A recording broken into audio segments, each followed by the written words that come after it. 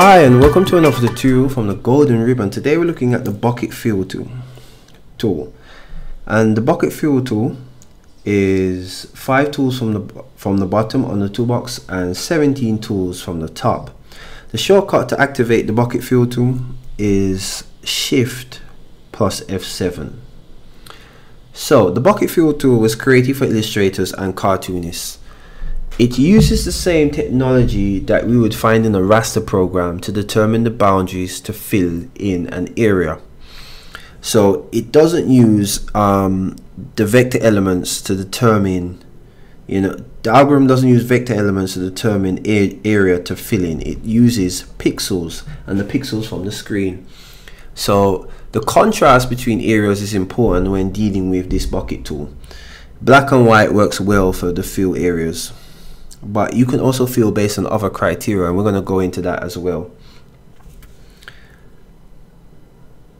As such, the bucket tool has the unique ability to fill in an area based using a JPEG, as well as a PNG, as well as a vector object or path.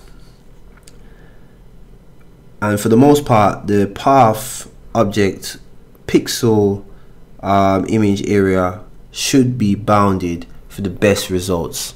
But in case you have small gaps, we're going to show you how you can utilize the tool to amend for those small gaps.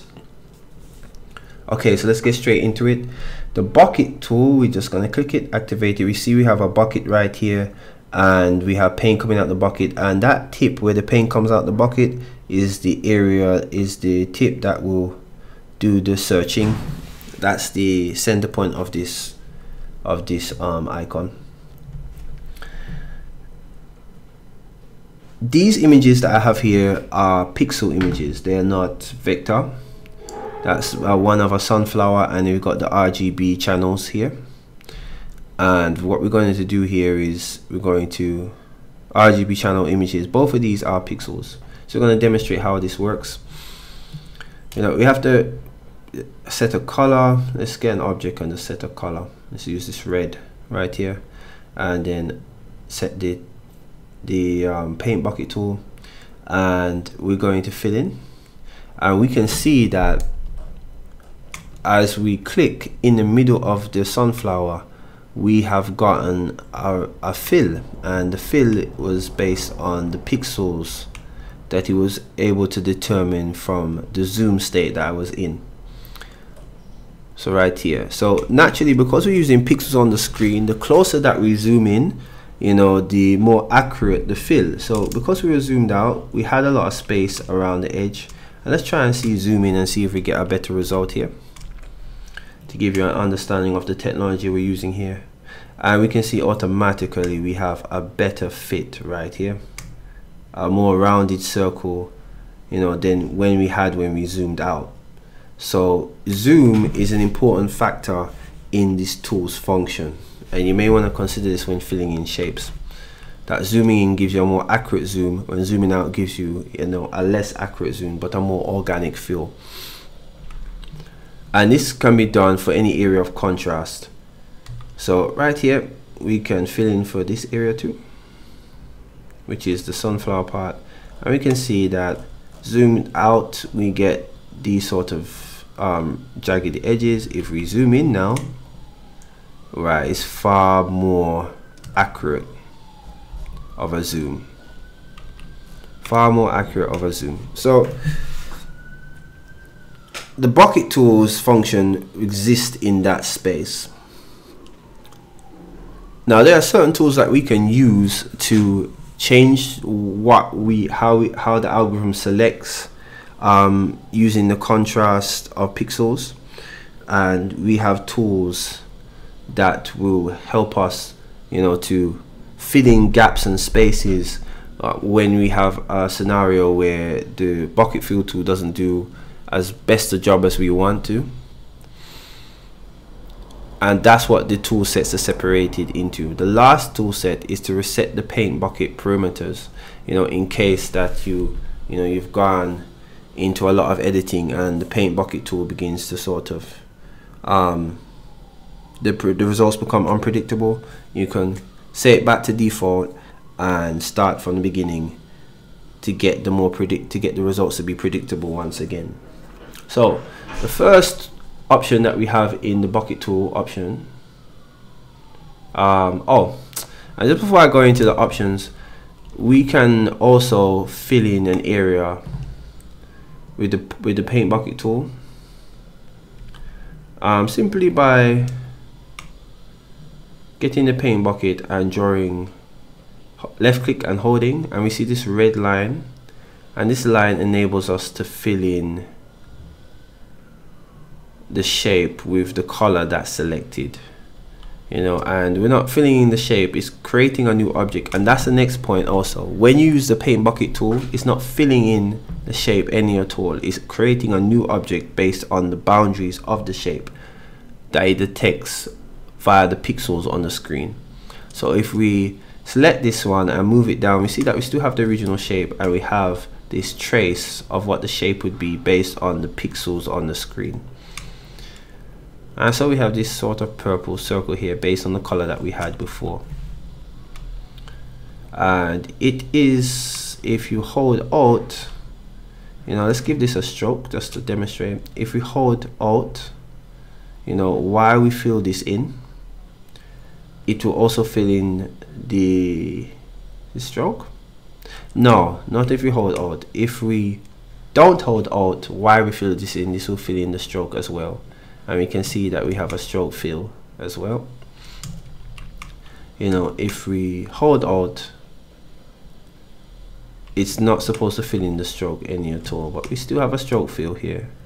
Not quite sure why, but for now, let's just try it one last time, because I know the paint tool can be, the paint bucket can be a little bit iffy. Fill in with green and hold Alt, still fills in with green. Don't see much of an outline. That's fair enough, but the Alt is supposed to also be able to fill in areas across, fill in more than one object across its line radius. So we're gonna test that too. So if we drag over, these supposed to get, these, both of these supposed to be green, right? So it will drag over multiple objects also to create the fill, and we see that we have the fill right here. Good. So that's if you drag, left click and drag. And according to the documentation, if you don't hold Alt, it's supposed to fill in the stroke as well, and if you do hold Alt, then it only does the fill area, it leaves the stroke alone. You know, like, we kind of get varied results with the paint bucket tool in that respect. So coming back to the tool control box, we look at some of the options we have. Visible colors. Now this will fill, this preset says that we should fill the areas relating to the pixels that are available, bounding pixels that are available of all visible colors. So if there's any visible color that's in the image that's behind the cursor, we're going to fill based on that visible color. So right now we have black, which is a visible color. We're going to fill based on this visible color. Good. Behind it we have white, which is a visible color. We're going to fill the area based on the visible color. Now we don't have to use, you know, the visible color to do this. What we can also use is that we can also use the red channel, the green channel, the blue channel, the hue channel, the saturation, lightness, and alpha channel to determine how we fill it in. So we're going to look at the blue, red, and green channel and see how this operates. So right now we want it to fill only by the red channel. So if we go to this red channel here, we can see that it's filling in the area based on the different red channels. Good. Now if we take this to a blue channel and attempt it, it fills in the whole area, and that's simply because it can't find any red in the channel, so it just fills in the whole area. and we do it for the green, same thing. Now if we go up here, it will find some red and it will fill in based on the red channel. Now if we test green, we should see the same thing but for green. So let's see the green channel. Right, we're seeing that it's filling it in. I can use a different color for now to fill it in. Right, so we're using red now, and we can see that it's filling in with red. We're going to look in the blue channel, see if it finds any green. It doesn't find any green in the blue channel, so the whole thing is colored. And we try the red, and the same thing, the whole thing is colored. But in the original image, it does find green channels, and we do so for the blue. Fills in the blue channels. It doesn't find any blue in the red channel, and so it just fills in the whole box. Doesn't find any red in the green channel, blue in the green channel, so it just fills in the whole box. And if you check the original picture, it does find blue channels in the original picture. So that's how we fill in by channels, and the same goes for hue, saturation, lightness, and alpha.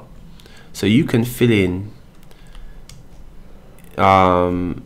using the bucket tool and area based on those different channels if you wish. Now where I see that would be beneficial is if you're doing it for some scientific means and you want to show how the different channels operate, you can fill them in with the bucket tool. That would be a good use case scenario for this. So moving back to the bucket tool, next we talk about the threshold, and the threshold here talks about the maximum difference between click pixels and a neighboring pixel to be counted in the fill. So the higher the threshold, the bigger the difference is allowed, in the algorithm to determine whether or not this thing can be filled or not. So a higher threshold gives you a less accurate result based on the colors that are under the paint bucket tool. A lower threshold gives you more accurate results based on the color that is underneath there. So because the threshold is low, it's relatively 10-15, we get very accurate results because it's expecting that the colors should have a strong differential between them. Good. But as we increase the threshold, it will begin to fill in several areas despite, right, this is a good way to look at it, despite the differences between the colors, it will fill in more than one area. It begins to ignore more and more how the difference between colors, and just begins to fill in less accurately. So I'm not sure why you would want for it to be less accurate. So I typically would keep this at a lower level so that we can get the sort of areas that we're looking for. That would be what I would suggest, right? But the threshold controls the accuracy of the trace based on the colors underneath the cursor. Good. And then we can move on to grow and shrink. And growing and shrinking in this tool is great because when you have a situation now where you trace and you're ready to use the paint bucket tool, and you fill in the paint bucket tool, but you realize that the paint bucket tool has this line around it and it doesn't completely fill it the way you want to, or you may zoom in and say, all right, I've got a more accurate trace, but it still doesn't fill it in exactly because we still see this white line. We can grow, we can set the grow factor to increase by a little bit more, and we're just using the grow factor of 0.5 now, and fill it in. And what this does is that it finds the accurate, it still uses the algorithm and pixel density to determine where the bounding edges are, but on top of that, whatever it finds, it grows the whole vector by 0.5%, and that will help to fill in the white space that you wouldn't normally be able to fill in using the algorithm's inefficiency. So basically the growth and the shrink is to account for the inefficiency in the algorithm's calculation to fill in a whole area without leaving white space. so you can put the growth up to fill in the extra white space that the algorithm was unable to pick up. Alright, lastly, we can look at close gaps. So for this tutorial, we're going to get this picture here. I'm just going to hit Shift Alt B, excuse me, Shift Alt B, and we're going to update this and just trace this picture quickly. And then I'm going to just cut this area right here.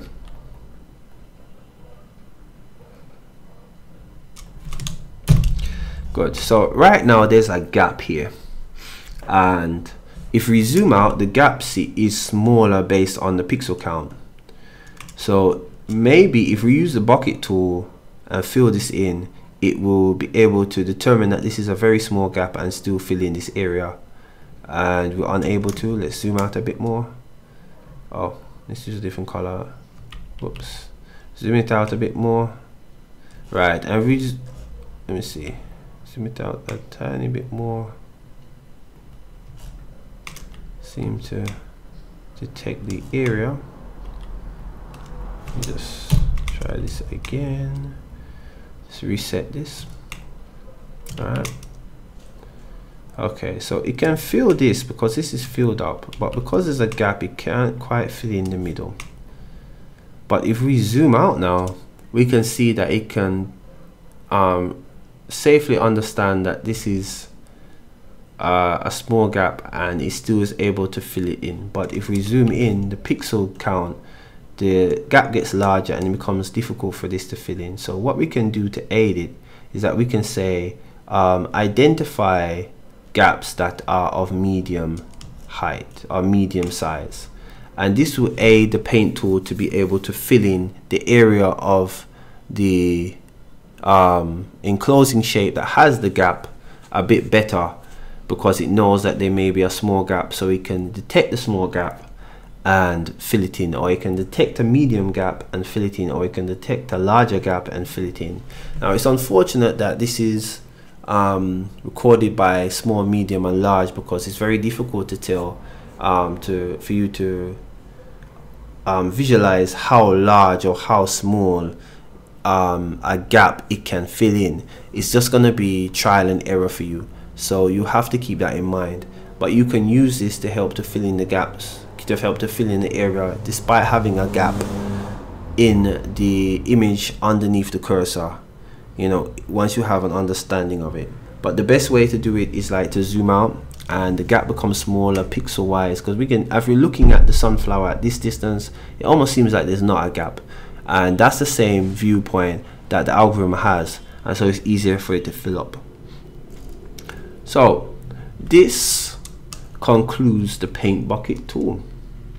If you enjoyed this tutorial, please give it a thumbs up. If you have more information to give on this tool, I'd appreciate it. You can leave it in the comments. Have any questions, you can leave it in the comments. Move on to the next tutorial, but until we see each other again, gel up and design a new dawn. Later.